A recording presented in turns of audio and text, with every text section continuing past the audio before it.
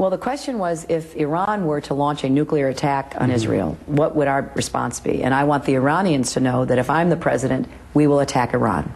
We would be able to totally obliterate them. That's a terrible thing to say, but those people who run Iran need to understand that, because that perhaps will deter them from doing something that would be reckless, foolish, and tragic. Continuing our conversation on the end of days, and I know a lot of people are like, oh, geez. This is really something you should listen to. Author Joel Rosenberg grounds his stuff in reality that is important and accurate, and that statement, Joel, we talked earlier this week, that statement by Hillary Clinton it shows and demonstrates what so many people don't understand.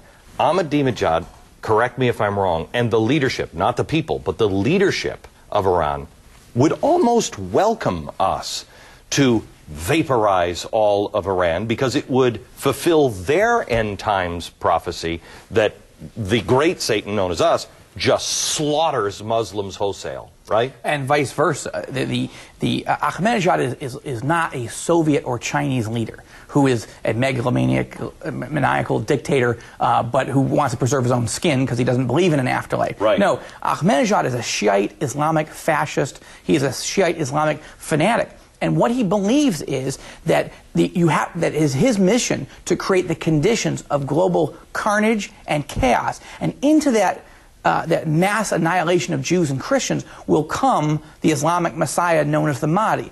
So when somebody says, look, if you nuke Israel, we'll nuke you back, first of all, he thinks, good, that would create the conditions in which the Messiah would come. I also believe he believes that he was just chosen.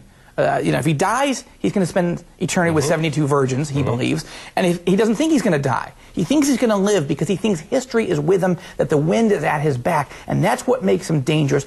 That's what makes him undeterrable. How do you deter someone who believes it's his God-given mission to annihilate the United States and Israel and Judeo-Christian civilization as we know it? That's not like the Soviet era. Right. The 12ers, and my head hurt. I did like a year's worth of research on all of this stuff to try to understand their theology.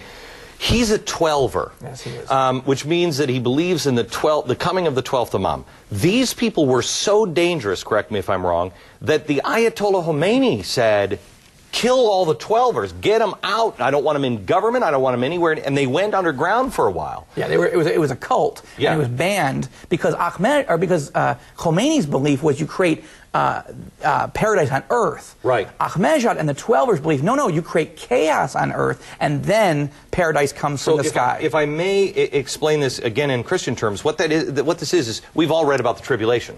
If you're a Christian, you've read about the tribulation. A 12ers perspective is, well, Jesus comes at the end of the tribulation, and it's only 7 years, so let's create the tribulation period. Let's get it going, so 7 years later, Jesus is here. Right. Right? Right. Whereas Christians know it's going to happen, but you certainly don't want to encourage it. Yeah. It's the worst case scenario. Jesus, if you're watching, you can wait. Yeah, that's right. Right. Well, that's right, and that's what Senator Clinton misunderstands. She fundamentally misunderstands the nature of this particular regime because it's unlike any other regime in Iran's history.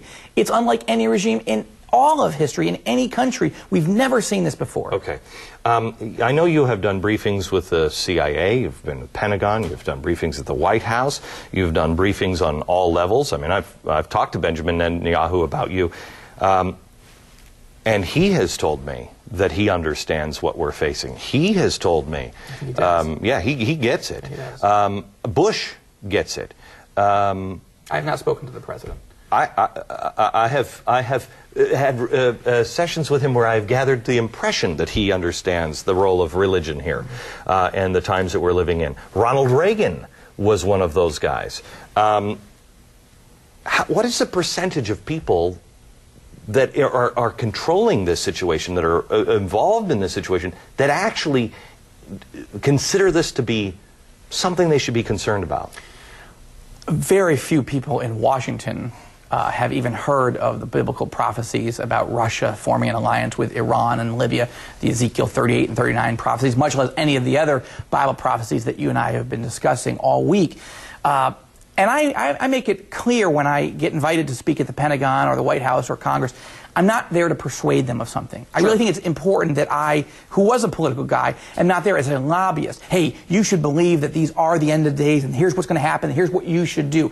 I really don't do that. I just want them to be educated and be aware of, as a backdrop, and they're inviting me in. I mean, I have not gone knocking on the door at the Pentagon or the members of Congress, but there's a growing interest. Why? Because everyone in Washington is beginning to realize that they don't really understand what's happening in the Middle East. Events are accelerating in a way that nobody expected them to go. Condi Rice said about a year ago, and it made me break out in cold sweat when I first heard her say it. She said, what we're seeing now are birth pangs in the Middle East. That is specific language. Do you think she meant to explain what that language is implying? Where it's going? Jesus was asked on the Mount of Olives by his disciples in Israel, overlooking Jerusalem, when are you coming back and what shall we be watching for? And he gave a list. He could have given a very Washington political answer. No comment. Next question. But he gives a list. Wars, rumors of wars, all the things we've been talking about. But he says the wars and the terrorism, this is all the birth pangs. These are the beginnings of what's coming. Just as my wife has had 4 children, you know, you can see as you get closer, the contractions and get more intense and closer together. That's what we're seeing. Now, she is an evangelical Christian. I have no idea if Secretary Rice has an interest in Bible prophecy. I don't know whether she planned to use that language in the context of the Middle East, but boy, it really was evocative of exactly what Jesus said would happen. You said a minute ago, you know, that you're not going up the hill and you're trying to campaign for it or anything like that. I don't know if nobody knows if we're living in the end times. I personally, to be real frank with you, I think my kids will be here. I don't know if I will be, but I think my kids will be here. But nobody knows. We've been saying this for thousands of years. I don't want to be the guy who says, I'd much rather, honestly, it'd be much easier for me, and I'd be, you know, more popular and everything else if I got you on and I made fun of you for an hour. Do you want to be the guy who says, hey, you know, I mean, pay attention. This could be something you should watch. I didn't, but, and that's why I began writing novels. I didn't think anyone would take this seriously if I just wrote a nonfiction book and said, this is what it is. So I wrote novels. They have started to come true. People have shown interest. Right. That's where I am. They are absolutely phenomenal. The latest is Dead Heat by Joel Rosenberg. Grab it. More right around the corner. Stick around.